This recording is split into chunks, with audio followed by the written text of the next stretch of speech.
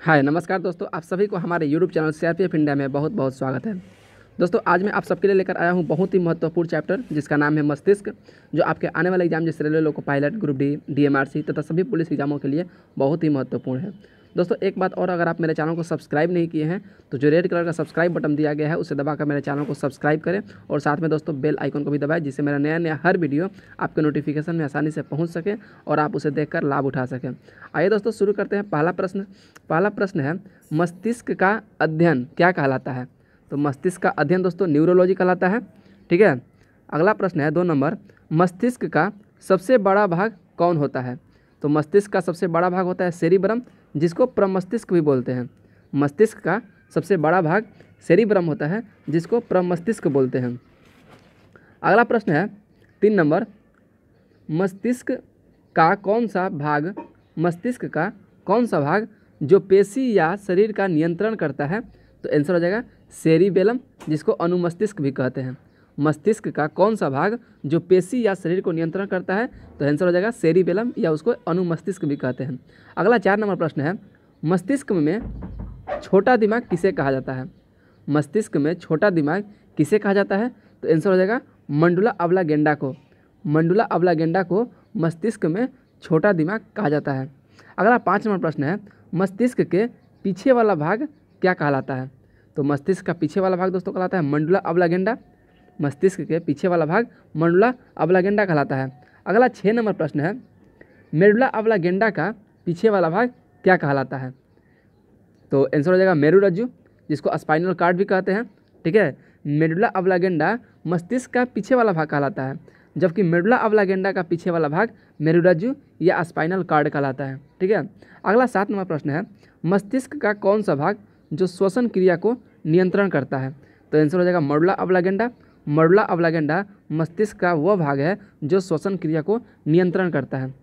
अगला 8 नंबर प्रश्न है, मस्तिष्क का कौन सा भाग शराब पीने से प्रभावित होता है? मस्तिष्क का एक भाग है जो शराब पीने से प्रभावित होता है, उसका नाम है सेरिबेलम। ठीक है। अगला प्रश्न है 9 नंबर, मस्तिष्क के किस भाग में पिट्यूटरी ग्रंथि पाई जाती है? तो आंसर हो जाएगा सेरिबेलम में। मस्तिष्क के एक भाग है सेरिबेलम, जिसमें पिट्यूटरी ग्रंथि पाई जाती है। अगला 10 नंबर प्रश्न है, मस्तिष्क का वजन कितना होता है? तो मस्तिष्क का वजन दोस्तों होता है 1350 ग्राम से 1400 ग्राम तक। ठीक है। मस्तिष्क का वजन 1350 ग्राम से 1400 ग्राम तक होता है। अगला 11 नंबर प्रश्न है, मस्तिष्क का कौन सा भाग जो प्रतिवर्ती क्रियाओं का नियंत्रण करता है? तो आंसर हो जाएगा मेरुरज्जु, जिसको स्पाइनल कॉर्ड भी कहते हैं। मस्तिष्क का मेरुरज्जु, जिसे स्पाइनल कॉर्ड भी कहते हैं, प्रतिवर्ती क्रियाओं का नियंत्रण करता है। अगला 12 नंबर प्रश्न है, भोजन को उगलने या निगलने के लिए मस्तिष्क का कौन सा भाग सहयोग करता है? तो आंसर हो जाएगा मंडुला अब्लागेंडा। मेडुला अब्लागेंडा भोजन को उगलने या निगलने के लिए सहयोग करता है। अगला 13 नंबर प्रश्न है, मस्तिष्क के जो अस्थि होता है वो किस खोल में बंद रहता है जो बाहरी आघातों से बचाता है? तो उस खोल का नाम है क्रेनियम। ठीक है। इसी को दोस्तों मस्तिष्क का सुरक्षा कवच भी कहते हैं। क्रेनियम को क्या बोलते हैं? मस्तिष्क का सुरक्षा कवच। अगला प्रश्न 14 नंबर है, मस्तिष्क का सुरक्षा कवच किसे कहते हैं? तो हो जाएगा आंसर क्रेनियम। अगला 15 नंबर, एक बार और दोस्तों प्रश्न, मस्तिष्क के चारों ओर किसका आवरण पाया जाता है? तो आंसर हो जाएगा मेनिनजेस के। ठीक है। अगला 16 नंबर प्रश्न है, मस्तिष्क का अगला भाग क्या कहलाता है? तो आंसर हो जाएगा अग्र मस्तिष्क। मस्तिष्क का जो आगे वाला भाग होता है उसे अग्र मस्तिष्क कहते हैं।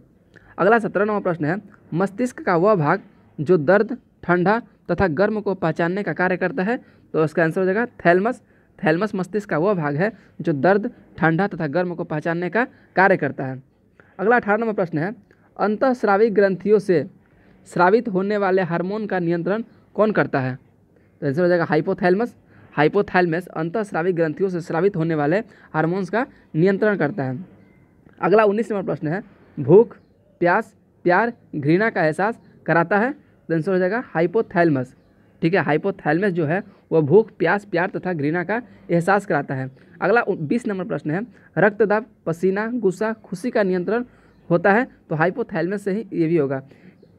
कहने का मतलब है हाइपोथैलेमस मस्तिष्क का वह भाग है जो भूख, प्यास, घृणा, प्यार, रक्तदाब, पसीना, गुस्सा तथा खुशी का नियंत्रण करता है। अगला है 21 नंबर प्रश्न, मस्तिष्क का सबसे पिछला भाग क्या होता है? तो मस्तिष्क का सबसे पिछला भाग होता है पश्च मस्तिष्क। मस्तिष्क का सबसे पिछला भाग पश्च मस्तिष्क होता है। यहाँ पर दोस्तों एक नोट्स दिया हुआ है, नोट्स में दिया हुआ है पश्च मस्तिष्क में सेरिबेलम एवं मेडुला ऑब्लागेंडा होता है, अतः सबसे पीछे का भाग मेडुला ऑब्लागेंडा होता है। ठीक है, सेरिबेलम पश्च मस्तिष्क में सेरिबेलम एवं मेडुला ऑब्लागेंडा होता है, अतः सबसे पीछे का भाग मेडुला ऑब्लागेंडा होता है। दोस्तों जो पश्च मस्तिष्क है यह मस्तिष्क का सबसे पीछे वाला भाग है, लेकिन पश्च मस्तिष्क में ही पाया जाता है सेरिबेलम और मेडुला ऑब्लागेंडा। जो सबसे पीछे है वो मेडुला ऑब्लागेंडा। यहाँ पर देगा प्रश्न, मस्तिष्क का सबसे पीछे वाला भाग क्या कहलाता है? ऑप्शन में रहेगा अग्र मस्तिष्क, प्रमस्तिष्क, पश्च मस्तिष्क। ठीक है, तो इसका मारेंगे आंसर पश्च मस्तिष्क। ठीक है, अगर पश्च मस्तिष्क ना देकर सेरिबेलम दे दे या मेडुला ऑब्लागेंडा दे दे तो मेडुला ऑब्लागेंडा को पहले मारेंगे, उसके बाद सेरिबेलम को मारेंगे। ठीक है, अगला प्रश्न है 22 नंबर, हृदय के धड़कन को नियंत्रण करता है। तो आंसर हो जाएगा मेडुला ऑब्लागेंडा। मेडुला ऑब्लागेंडा है जो दोस्तों वो हृदय के धड़कन को नियंत्रण करता है। दोस्तों अगर आपको मेरा वीडियो पसंद आया हो तो प्लीज़ लाइक करें, कमेंट करें और अपने दोस्तों में शेयर करें। धन्यवाद।